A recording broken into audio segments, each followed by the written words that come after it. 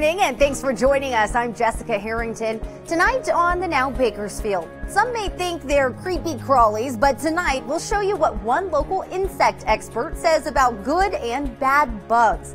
And Cal State Bakersfield honoring a number of faculty members tonight. A look at who. Plus, the circus is coming to town. What's in store for your entertainment and how you can get tickets. That's all ahead on the Now Bakersfield. Chris? Topping our lineup here on the Now, taking phone security beyond our thumbprints. We're getting a look at the new ways we could soon keep our info protected on our devices. And a mom's making a push to save more lives after her 2 children were killed in a crash involving a semi. The new device that she wants on all tractor trailers. And you may have seen the offers for free money from your bank, which sounds great. We're going to check out the best options for you right now and what you need to watch out for before you sign up. That's coming up ahead here on the Now.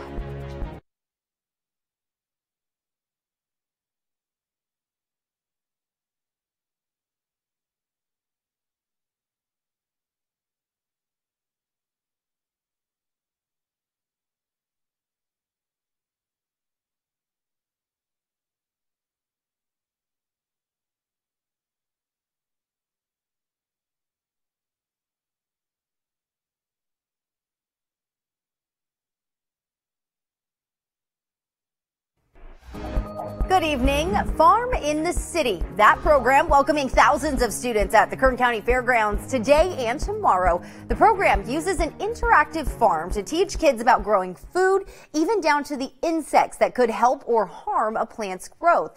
The Now's Amanda Mason met with an insect expert who shared the importance of bugs, but also how to manage your pest problems at home. I'm at the Kern County Fairgrounds where students had an opportunity to see bugs up close, like these butterflies right here. They also had a chance to learn the difference between good and bad bugs.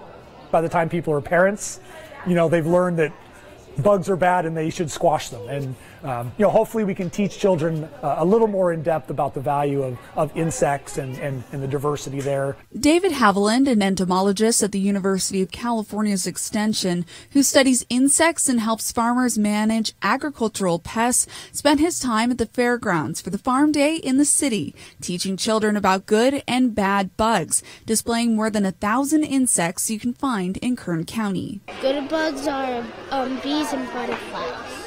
Every single insect plays a role. Even if its only purpose is to get eaten by something, everything is important. As the temperatures rise, bugs start to appear. So insect development depends on temperature. So in the winter when it's cold, they don't really develop, so we don't really see a lot of insects. So right in the spring, right when it warms up is always an exciting time. But some insects, like grasshoppers, cockroaches, and ants, can become pests at home. Haviland says his approach to dealing with pests is called the integrated pest management. So in most cases in your yard, for example, you don't really need to do anything. There's good bugs, there's bad bugs. The good ones eat the bad bugs, you're done. But in other cases where you do need to manage something, the University of California actually has phenomenal guidelines for this written for homeowners. The free guidelines for homeowners and farmers are online, written by scientists and professors from the University of California, with a step-by-step guide and breakdown of each insect in Kern County and how to manage or get rid of them.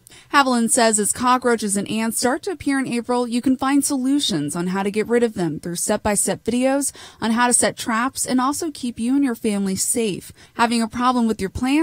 The website has a plant guide people can use to assess any damage and find solutions. No matter what bug you find in your backyard, 8-year-old Carver Williams has some great advice. I would say if you ever approach a bug that you have never seen in your life, just respect it. For the Now, Amanda Mason, 23 ABC. Good tip there. And if you're looking for even more tips on how to get rid of pests, visit our website, turn23.com. We've posted a link there for you. Well, a handful of educators received high honors today. They were inducted into the 2nd CSUB Faculty Hall of Fame. The 5 inductees were recognized with the Distinguished Faculty Awards for their contributions to the university. Those inductees include Dr. Helia Corral, Dr. Jeannie Harry, and inducted posthumously were Dr. Gary Kessler, Dr. Edwin Sasaki, and Dr. Mark Thomas. Organizers of today's event say it's important to recognize the role of that professors play in a person's life. Professors have such a profound effect on people's lives, and I think that we really need to remember and honor those who have gone beyond what's needed and done more. Today's celebration was held at the Walter Stern Library at CSUB in the December Reading Room. Tomorrow, city staff will be hosting a workshop where community members can learn more about bicycle and pedestrian safety. It's happening from 6 to 8 p.m. at the Kern County Superintendent of Schools building on 17th Street. Light refreshments will be provided, and the workshop is free and open to the public. For more information, be sure to visit the City of Bakersfield Facebook page. And if you're looking to get your child immunized, head over to the New Life Church tomorrow. They're holding a free child immunization event from 9 a.m. to 2 p.m. They're located on 4201 Stein Road. Well, tomorrow marks the 9th annual Day of Giving at Jersey Mike's across Kern County. And the best part is if you stop in for a bite to eat, the cost of your order will be donated to a local charity. Specifically, the two charities benefiting include the Wounded Hero Fund, Kern County, and Honor Flight, Kern County. So whether you order a sub, a catered meal, or just a bag of chips, they say the entire amount you pay is donated, not just the profit. You can stop in all day tomorrow, March 27th, at any of the 5 locations in town to participate. Well, excitement, laughter, and memories await you this week at the Garden Bros Circus coming to town tomorrow. Check this out.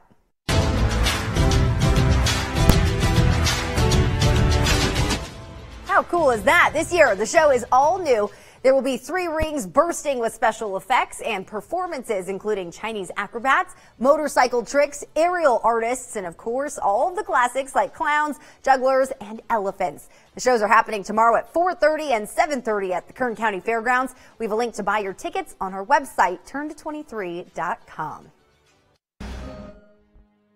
Well, it happens to most of us. Your username, your password, it gets stolen.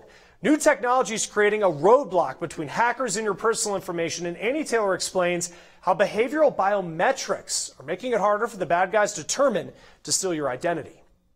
When you're using your phone without realizing it, you're holding it at a certain angle, you're typing and pressing on the screen, all in ways that are distinct to you. And there's actually a new technology out there that's saving your behavior to help protect you from hackers trying to pose as you online. Data breaches are happening every day. A lot of information is on the internet in regards to usernames and passwords. After speaking with Robert Capps with New Data Security, they're the company behind this cool technology. He says if a hacker gets a hold of my username and password because their behavioral ways are different than mine, well, they're going to face some roadblock questions like, what's your social security number? What's your dog's name? Or maybe what's your mom's maiden name? Just be assured that if you're banking with the larger banks, you're doing business with the larger e-commerce providers, health insurance companies, social media networks, they're all starting to adopt technologies like this to passively identify you and to make sure you're the only one accessing your account. Best part about this is whether we know it or not, we are being taken care of. There are services out there that we don't even know about that are keeping our identities safe. Thank you so much, Robert. I really appreciate it. Absolutely. I'm Annie Taylor reporting. All right, Annie, thank you. And McDonald's is trying to get customers back with more personalized menus. How about this? The restaurant, it plans on using AI to create drive-through menus that change depending on the weather, how busy the restaurant is, and the time of day. It'll also recommend extra items depending on what you've already ordered. All right, more in our lineup now. A mom's push to try to save more lives after her 2 children were killed in a crash with a semi-truck. The new device that she wants installed on all tractor trailers.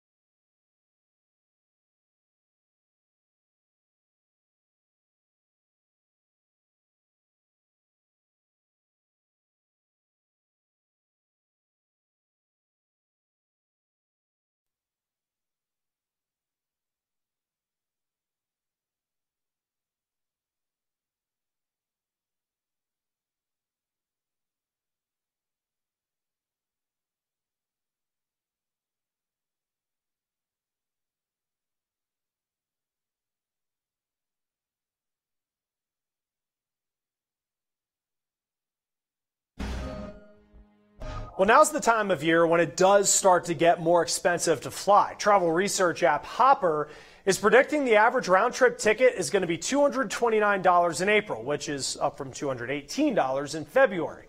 Now, you still can save if you don't fall for some common traps when you're planning your upcoming trip. And the Now's Andy Taylor's here with that.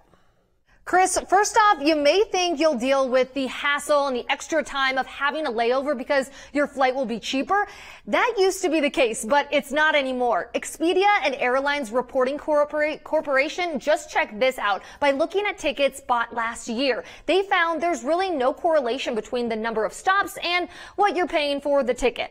Hopper also studied this recently and found nonstop flights are cheaper in about 1 of every 3 searches. And you've heard of this one before. Book on a Tuesday to save on your flight. That used to be the case, but again, not anymore. Hopper found Tuesday is the cheapest day to buy a flight for just around 1.5% of routes. Really, what you want to focus on now is the time of year you're flying and the day of the week to try to save. Once you're ready to book your flight, well, you may see all those blocked out seats closer to the front of the plane and wonder, how can I get one of those? Travel website The Points Guy recommends you keep checking the seat map for your flight after you buy your ticket. And you can do this on your airline's app. People end up moving around, so another better seat may actually open up. And talking with the gate agent once you get to the airport is another way. And they may be able to move you around then, too, and get you out of that middle seat. All right, Annie, thank you. Let's start the Now News feed here with Facebook removing more accounts that appear to be spreading fake news. Social Network says it took down accounts from countries like Iran and Russia. Facebook says the accounts spread what they call coordinated, inauthentic behavior. Another top-tier university is in trouble, and this time it's Duke.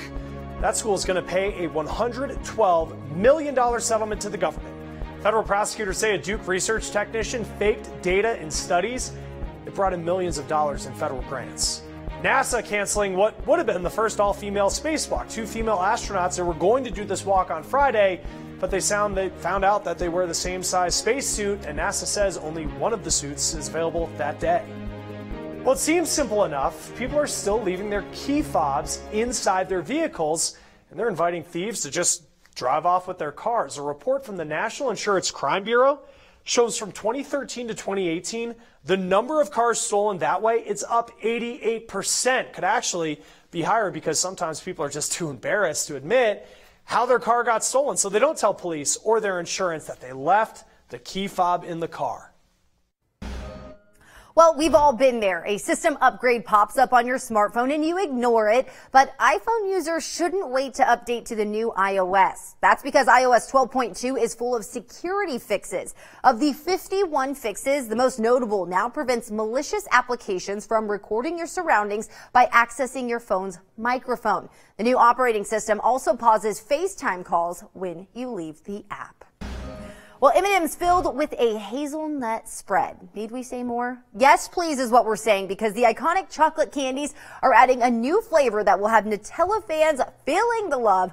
Mars announced hazelnut spread filled with M&M's will debut next month. But if you can't wait until then, head to social media Saturday for a chance to win a pack before you can buy them. Sounds delicious. Be sure to use the hashtag #GoHazelNutty, and within a few hours, a pack could arrive at your door. Hopefully it's this weekend when the weather's nice. You can kick back and enjoy your hazelnut spread M&M's, Allison. That sounds absolutely fabulous, and temperatures are going to be feeling so great this weekend. We just need to get through our next system that is going to be moving into the region tomorrow. This is a low pressure system that is still just off the coast. You can see there is a pre-front that is actually bringing some precipitation to northern California, but for us here in Kern County, we are staying dry, looking at cloudy conditions, but winds are picking up, especially in our desert cities. Actually, tomorrow they could be seeing gusts reaching up to 40 miles per hour. But this low pressure system is going to be making its way into the region early tomorrow. Well, really late tonight, continuing throughout the early morning hours on Thursday. But the bulk of this precipitation is going to be staying north of Kern County,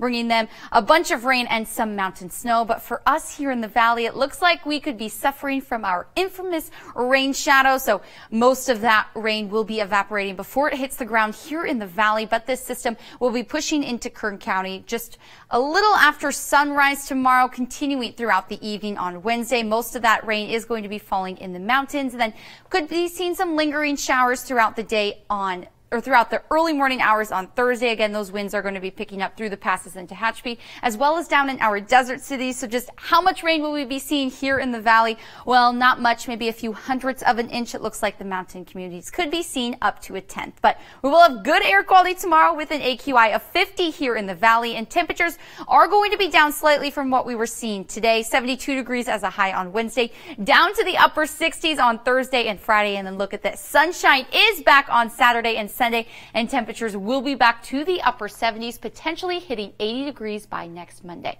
Chris? Their children were killed in these devastating crashes. Their parents warned that the same thing can happen to anyone on the road. And now those parents are giving lawmakers a first look at just how they can help save lives. Corey Rangel showing us how this protection would work. The pictures are horrific. The stories behind them are heartbreaking. 17-year-old Analia and 13-year-old Mary died in the backseat of their car after a truck hit them and pushed the car underneath a tractor trailer. Their mother, Mary Ann Carth, is haunted by it. It's a very devastating crash. It's like the most devastating you can have. Lois Durso also lost her 26-year-old daughter, Roya, in one of these same types of crashes. Her hair was on the tires of the trailer, so we know that it crushed her. Eric Hines' 16-year-old son, Riley, died on his way to marching band practice after getting trapped underneath a tractor-trailer truck. He went underneath the trailer. His car got drugged for half a mile until it was engulfed in flames, and the fire killed him. Tragedy brought all three parents together. Now, perseverance pushes them forward as they take steps to try to stop these types of crashes. Marianne and Lois organized this crash test in Washington, D.C. It comes just weeks after members of Congress reintroduced the Stop Underrides Act, which would update and strengthen tractor-trailer safety laws, including requiring the trucks to have guards on the sides to help prevent cars from ending up underneath them. Seeing is believing, and for them to witness with their own eyes, with their own ears, and to have it be something that they can see a crash into the side of a trailer with a side guard and without, and see the life and death difference. Past legislation has stalled, but the parents hope this dramatic show and tell will be enough to get Congress to take action. Tests have shown when installed properly, guards can make a difference and keep cars from sliding underneath tractor trailers. It's not the crash that kills, it's the underride. And if you can prevent the underride, there's a chance that the vehicle occupants will survive. Groups representing the trucking industry say they have concerns about the costs and say the guards will add extra weight to the trucks and make it more difficult to maneuver them. But the parents here today say those concerns will not slow them down, and they remain driven to save lives. I lost my son. I don't want somebody else to go through this tragedy. I mean, these are preventable deaths. In Washington, D.C., I'm Corey Rangel reporting. Powerful stuff, Corey. Thank you. Let's start the news feed. And a new study is raising concerns about women finding out about diseases later in life. The Danish study found women are diagnosed with several diseases like diabetes later than men. Researchers aren't sure if that's because of genetics or issues in the healthcare system. A group of Wisconsin students who were pictured giving the Nazi salute in a picture that went viral, going on a very important field trip. Students went to a Holocaust museum in Illinois, and along with the field trip, the school also brought in several speakers to teach lessons against hate. Snacking, it can be a problem, but if you are trying to cut back, a new study says rethink your sleep. The journal Current Biology says sleep deprivation, that can really lead to cravings, and researchers pointed to those who snack late at night, before bed, as a big thing that can lead to weight gain. Well, a cold case out of Montana is finally solved after 40 years with DNA evidence. Well, Linda and her husband Clifford Bernhardt were found dead in their home in 1973. The DNA was first discovered in 2004. No match was found in the FBI database then, but in 2015, investigators brought the DNA to a lab that compared samples through a public genealogy database. The The DNA belonged to a man named Cecil Caldwell, who used to work with Linda. Police still have not found a motive. All right, finally in our lineup today, you may have seen the offers for free money from your bank, which sounds awesome, but we're going to have what you should be checking out to make sure you have your best options available and what you need to know before you sign up. That's next here on The Now.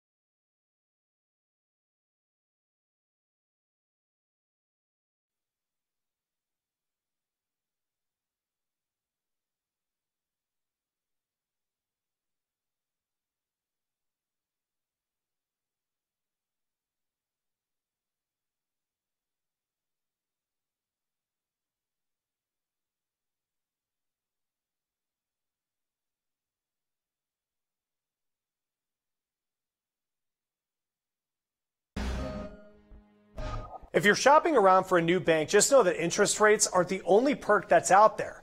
Many banks are offering hundreds of dollars just so you open an account. But how can you get this free money? Well, money experts at NerdWallet, they say the perfect savings account pays a bonus and offers a high interest rate. Now, it is worth looking into banks online. Those do tend to have higher rates, usually around 2% more.